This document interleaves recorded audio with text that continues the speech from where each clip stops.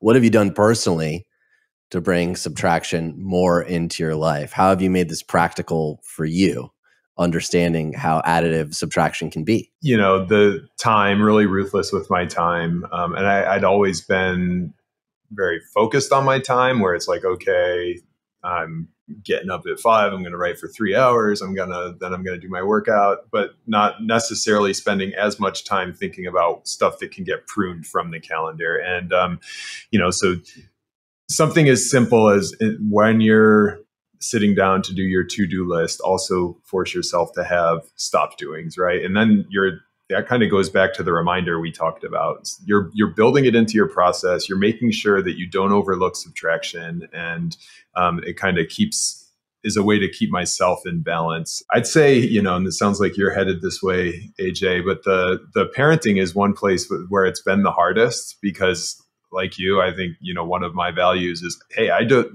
want to look back 10 years from now and be like, man, I wish I was at that thing for my kid, but I wasn't. And at the same time, now that Ezra's 8 and my daughter's almost 4, and they can like play together, and when they're in the living room playing together, sometimes I'll come in and it like ruins it, right? Like all of a sudden now they're like complaining to me or asking me something. Yeah, it's like, okay. And I think in that case, I think it's okay because I thought of it, right? It's like, okay, I thought of, hey, I could have done this, but no, I'm not going to do it. But also just as they kind of pass new milestones, realize like, okay, I'm coaching my kid's soccer team now, right? That's a cool milestone.